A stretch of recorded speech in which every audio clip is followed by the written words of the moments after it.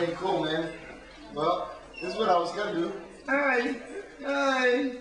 Hi. What the hell with that, man?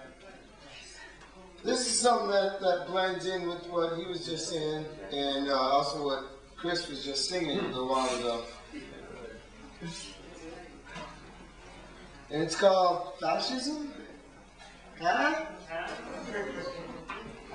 That's what it's called.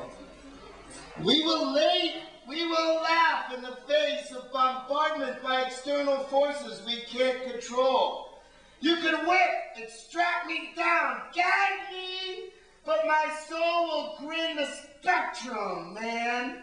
Nothing can cut the electric current of creation thought epiphany. I am not a free individual, nor will government conspiracy theories explain the pressure from government to oppose government. Sell me your wares, new and improved, specially treated, organically tougher breakthroughs. Meal tickets are usually very colorful, aesthetic makeovers of common shit, my friends. Step right up, herds. Folks, for the pittance of 1 month's car payments for my Snobberoo 9000 VL Turbo, I will slap the shit out of you with my hard-baiting cock and coerce you into the desire for a 16-inch, that wasn't inch abbreviation. That was a 16-in-1 do almost anything poorly machine. My scurvy wanna make a buck.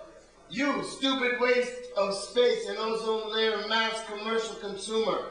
Come to my houses, my slaughter fields.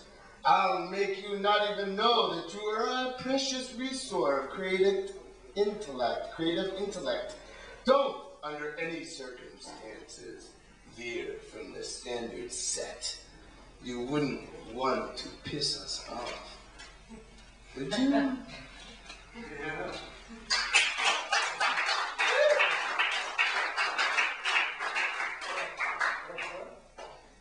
This is called Me and My Mother. It's real dirty. And it's about me and Mother Nature. Okay. Well, can I give you a sob story? Do you mind? Do you mind if I give you a sob story? Alright, here it goes. I was adopted at a very young age, so I never had like real maternal mother. I never got, well, sucked a little nun tit in the orphanage I was in, but other than that, I've never done anything, no. Never had like the real maternal sort of, you know, I was raped. Me and Roseanne Barr were raped at age like 1 year old, you know. But other than that, I'm fine. And so Mother Nature is like the one mother that I really connect with. And this is a poem about Mother Nature. Any of you that are offended by it, sorry.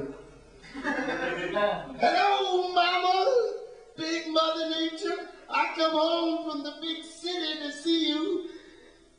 I missed you, Mommy. And when I'm in you, I'm gonna tear off all my clothes and stick my dick in your mud flats and then lick and suck the rocket flanks of your streams. I'm gonna hump every stuff you've got till I'm raw and your volcanic memories spew forth the molten earth melt lava I crave.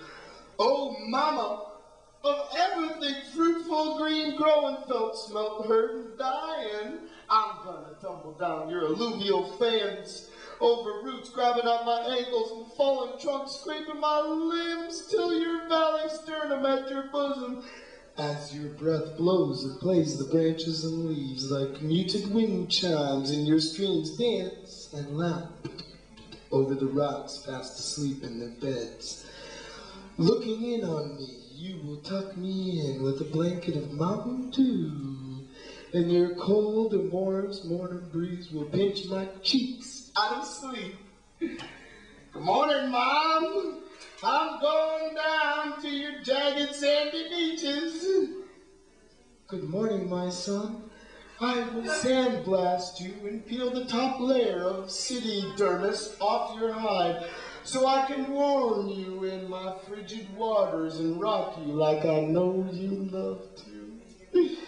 When you lie on my beach under the mist, scores of flies will be my mouth and eyes and will view compound kaleidoscope visions of your entire body as my tongues taste the sweetness of your pores.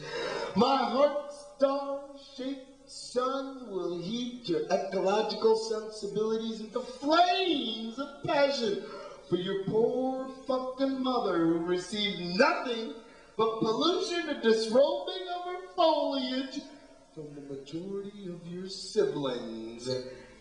And in the night, I, Mother Nature, will nourish you with herbs, fish, and blow a melancholy tune through my trees, knowing that in the morning you will leave me with soil-fertilizing excrement,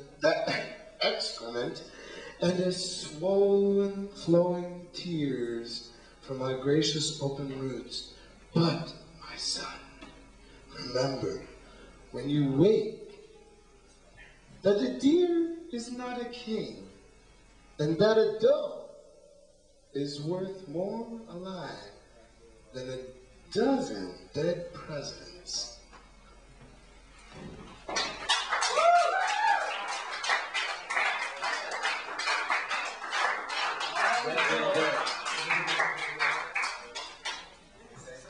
So just when I thought we were going to go home, we're not. Diane.